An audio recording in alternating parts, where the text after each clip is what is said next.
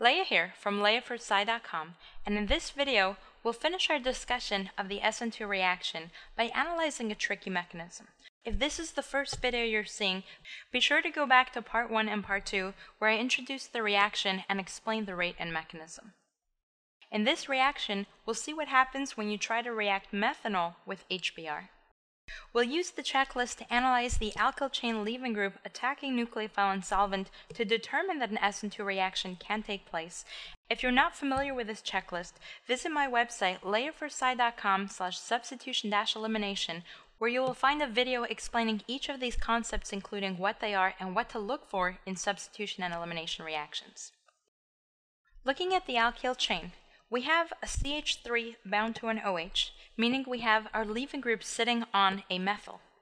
Since methyl cannot form a stable carbocation, we rule out the one-type reactions, meaning SN1 and E1. And since we don't have another carbon with which to create a double bond, we also rule out the E2 mechanism because you need to have two carbons to create that elimination double bond. That means the only possible reaction for methanol would be SN2. Let's skip the leaving group for a moment and look at the attacking molecule. We're given HBr. We don't know what solvent it's in, so we're assuming that's our only focus. If we break HBr apart, we're left with an H+ and a Br-, and in this case, we would assume the Br- is the attacking molecule. Now, bromide is a terrible base, but we've already ruled out elimination, so that's not a concern. Br- as a large halogen makes a good nucleophile, so we can have an SN2 reaction. We're not given a solvent, so we won't worry about it. But now let's go back to the leaving group. OH on the molecule is neutral, but if OH breaks away or gets kicked out, we're going to be left with an OH- in solution. Say we try to show this reaction as Br kicking out OH, giving me CH3Br and OH- in solution. You run into a problem. OH-, which is so strong and has such a concentrated negative charge, is going to attack the carbon right back, kicking out the bromine. In other words, it's the reverse reaction, not the forward reaction, that is favored in this scenario. In other words, OH- is a terrible leaving group. In fact, it's so bad, it won't leave. So we have to do something else to initiate this reaction. My students often ask me, how do you know what to do in a reaction mechanism without memorizing the next step? And my answer is very simple. Find the molecule or the atom that is most positive, and then ask yourself, how do I get rid of that positive charge?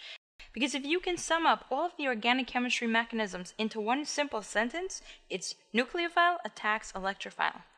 Applying the shortcut here, we have a partially positive hydrogen on a partially negative bromine.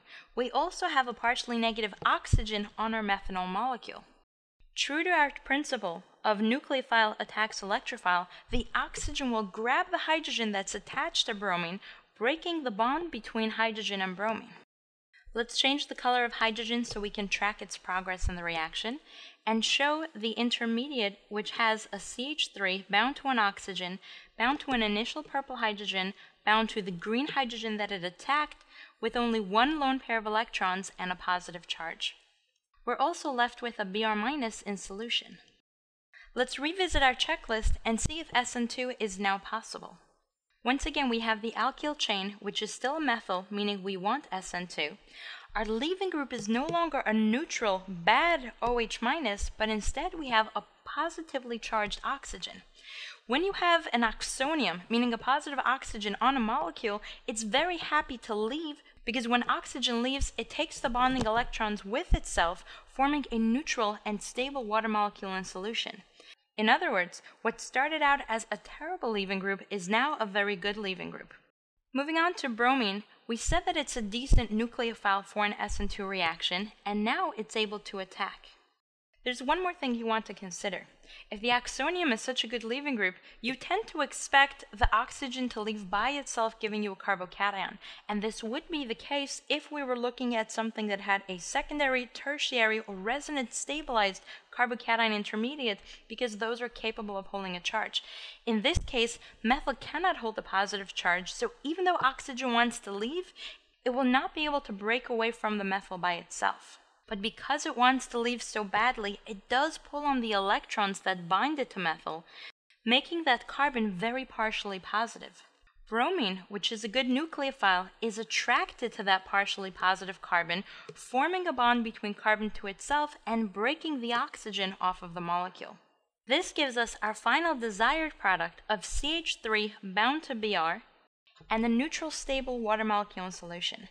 Now pay attention to the colors of this water molecule. Notice that we have the purple OH, which was our initial bad leaving group. We have the green hydrogen that came from HBr and made it into a good leaving group. We have its first lone pair of electrons, and then we have the electrons that used to bind it to carbon. Now let's talk about the SN2 mechanism for a moment. You've learned that SN2 is a one-step reaction because it's bimolecular, and that's still the case.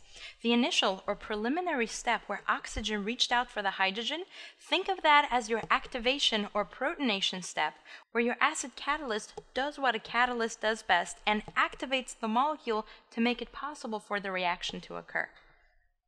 I worked through many more SN2 reactions in great detail, ranging from simple to tricky questions on my membership site. Additional information can be found at studyhall.leah4sci.com/join. Again, that's studyhall.leah4sci.com/join.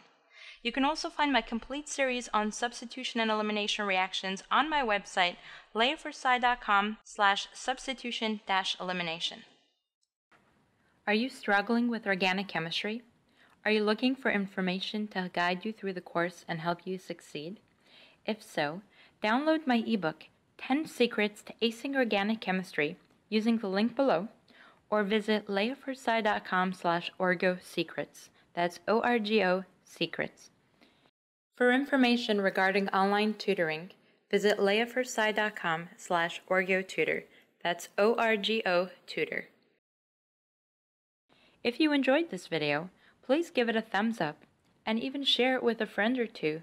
If you have any questions regarding this video, leave a comment below or contact me through my Facebook page at facebook.com/Leah4sci. There will be many related videos posted over the course of the semester, so go ahead and click the subscribe button to ensure that you don't miss out.